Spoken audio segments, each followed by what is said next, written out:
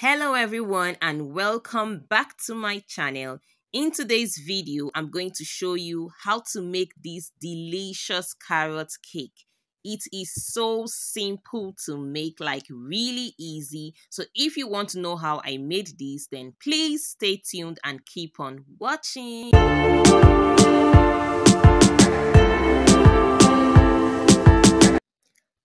We need some eggs, white sugar, brown sugar, currants, the grated carrots, oil, and baking soda, vanilla, and our flour.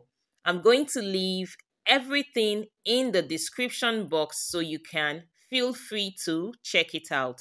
Please, if you haven't given this video a thumbs up, now will be a good time for you to go ahead and give us a thumbs up. It goes a long way to help my channel.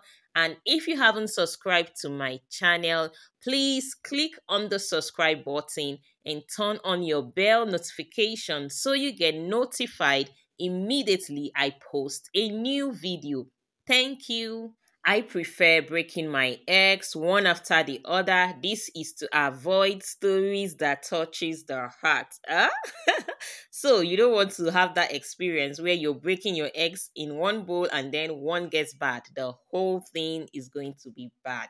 So the best is just to break them in a different bowl, and that way you can easily discard it if you notice that any of the egg is bad. So that's just a simple trick.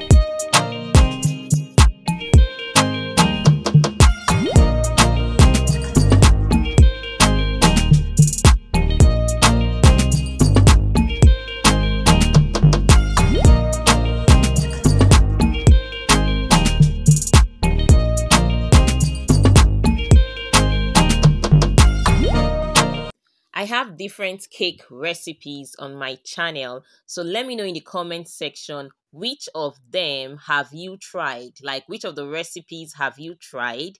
Let me know. I have chocolate cake, red velvet cake, different cake decorations. I have cake you can make using an oven. I have cake you can bake using a pot and sand. So they're just different recipes for you to try. Now, can you see how good this carrot looks like? Remember, your colors are good for you. So let's go ahead and put in all the grated carrots and continue the process of making our cake. Have you given this video a thumbs up? Please encourage your girl. I need that thumbs up. Yes, please just smash that like button there and give this video a thumbs up.